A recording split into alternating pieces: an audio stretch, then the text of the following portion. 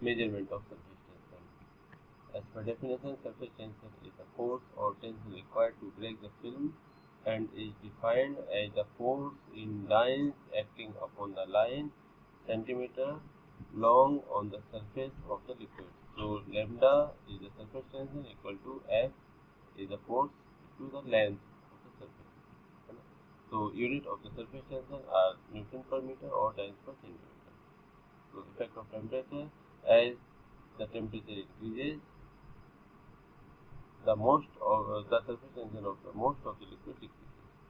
So this table also shows the same effect, that water at 20 degrees Celsius having surface tension 0.073, which reduces to 0.059 on at 100 degrees Celsius.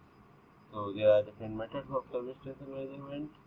Very first is the capillary method, another is the stalagmometer method, which is also known as drop weight method. Third one is the Wilhelmi plate or ring method. Next one is the maximum bulk pressure method. Another is a method analyzing shape of the hanging liquid drop or gas bubble. And last one is the dynamic method. So the choice of the method for measuring the surface tension depends on whether the surface tension is to be determined, the accuracy desired, and the size of the sample. So come towards the capillary method. This is most commonly and oldest method used to determine the surface tension. This phenomena was applied for determination of liquid surface tension. For this purpose, a thin circular capillary is dipped into the tested liquid. If the interaction forces of the liquid with the capillary walls are stronger than those between the liquid molecules, so the liquid molecule wets the valve and rises in the capillary to at a fine level, and the meniscus is hemispherically concave.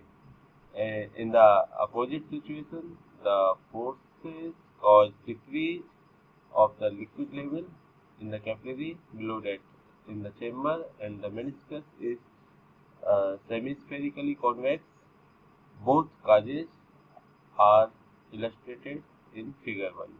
So in this, the meniscus is above the surface and meniscus below the surface.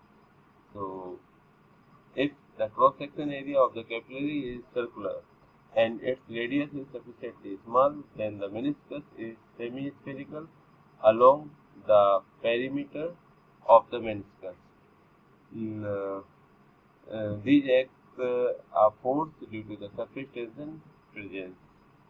So F1 is the force equal to 2 pi r lambda cos theta, where r is the capillary radius and lambda is the liquid surface tension and theta is the wetting contact angle. So the force F1 in equation is equated by the mass of the liquid raised in the capillary to the height h. That is the gravity force F2. In the case of non-wetting liquid, it is lowered to distance h. So F2 equal to pi r square h dg, where d is the liquid density and g is the acceleration of the gravity. In the equilibrium, F1 is equal to h2, and hence lambda equal to r h dg by 2 cos theta. If the liquid completely wets the capillary walls, the contact angle theta equal to 0 and cos 0 equal to 1. In such case, the surface tension can be determined by equation 5 given below. Lambda equal to r h dg by 2. If the liquid does not wet the walls, then it can be assumed that theta equal to 180 and cos 180 equal to minus 1. As the meniscus is lowered by the distance h, equation 5 gives the correct result. In practice, the capillary method is only used when the contact angle is 0, owing to the uncertainty in measuring contact angle correctly. For example, a sample of chloroform rose to the height of 3.67 centimeter at 20 degrees Celsius in a capillary tube having an inside radius of 0.01 centimeter. what is the surface tension of the chloroform at the temperature. So the density of the chloroform we know is the 1.478 gram per centimeter, and the radius r equal to 0.01 centimeter. We put the values. This is the height to which the chloroform provides, and this is the G. So the lambda means the surface tension of the chloroform is 26.6 times per centimeter. We can do some more examples by taking this value. In the upcoming sessions, we will discuss some different methods.